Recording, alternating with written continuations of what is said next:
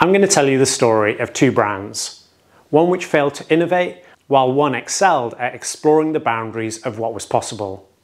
We're also going to share how sometimes organisations only become possible with perfect conditions.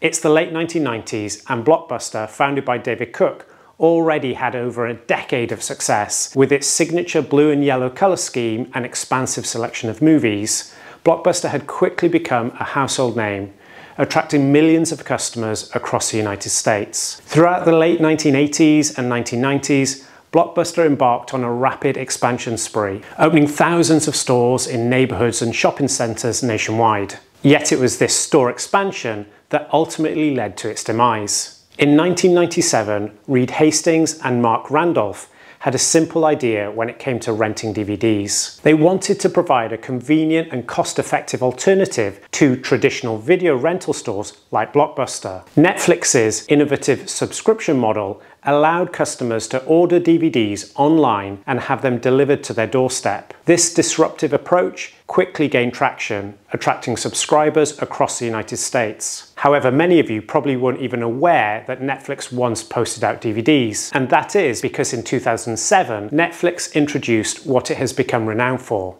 that being its streaming service. Recognizing the potential of streaming technology, Netflix shifted its focus from DVDs to digital content delivery. So while Blockbuster had thousands of stores with thousands of staff and hundreds if not millions of physical DVDs, Netflix offered unparalleled convenience and instant access to a vast library of movies and TV shows. This move transformed Netflix from a rental service to a streaming giant, forever changing how we watch entertainment.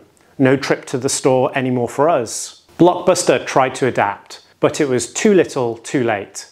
And in 2010, while Netflix had surpassed 20 million subscribers, cementing its position as a market leader, Blockbuster had filed for bankruptcy. And with no need for stores, Netflix wasn't confined by the United States. It embarked on an ambitious international expansion, launching in Canada in 2010 and gradually expanding to over 190 countries. As Netflix soared to new heights, competition has intensified. Rivals such as Amazon Prime, Hulu, Disney+, HBO Max, and more recently Paramount have entered the streaming arena, all vying for subscribers' attention. Netflix has faced challenges on multiple fronts, including content licensing agreements and debates over net neutrality. With this growing competition, Netflix has continued to evolve its offer.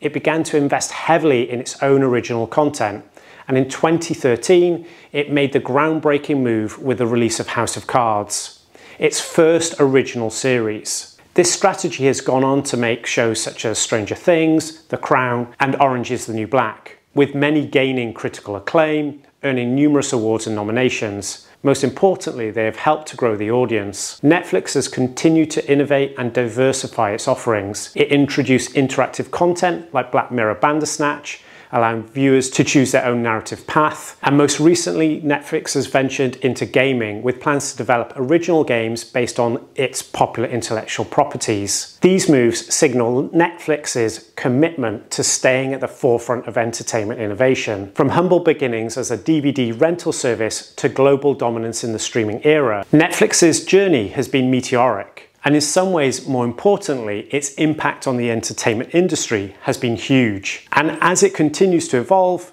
one thing is certain: the future of entertainment is streaming. So what can we learn from the story of Blockbuster and Netflix? Well, be open to the future. Digital offers can work across boundaries and borders. IP is king. Will Netflix continue to win without the back catalogue of other streamers? We'll have to wait and see. And don't forget, convenience wins. Subscriptions trump one-off purchases. And finally, as a question, is volume of content better than quality? I hope you enjoyed the fable today. Do give us a like and do consider subscribing. We post videos nearly every week about founder stories, design thinking, brand and digital. Thanks again, and see you in the next one.